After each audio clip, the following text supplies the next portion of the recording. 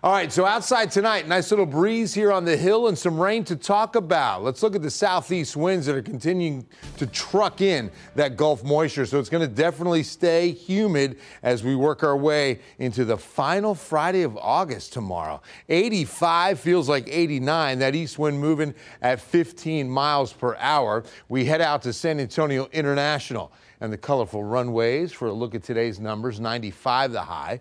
About where we should be. Nothing in the rain gauge today. The 2011 record of 107 stays on the books. Showers did get over to about Hondo, and then there was one brief shower at about 7:30. Look at this, just south of Gonzales.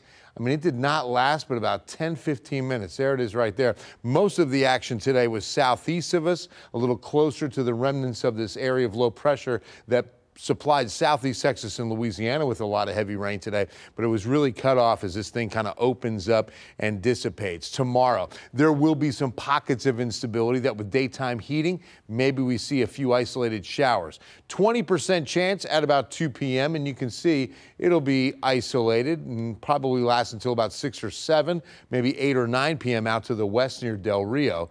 Then on Saturday, notice that things change and a lot of this rain coming in from the north.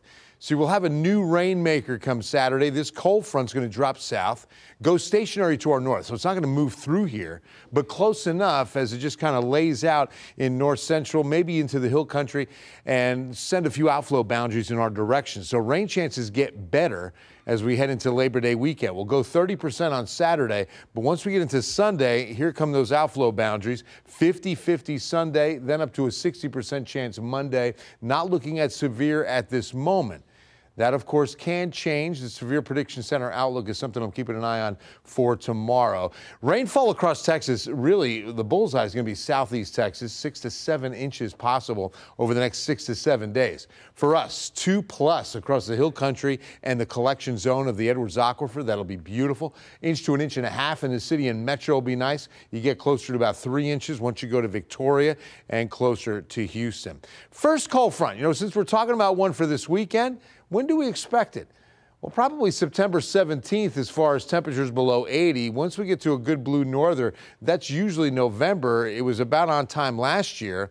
And we had a cold Halloween last year, a little chilly, but as far as a big cold front, probably not until December. 14-day forecast time. We're going with a weather impact alert day for Labor Day.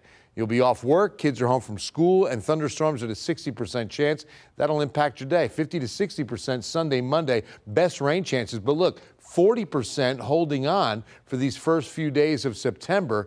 Even into next weekend, Friday and Saturday will hold a slight chance of rain. Holding on to those mid-90s, which is nice.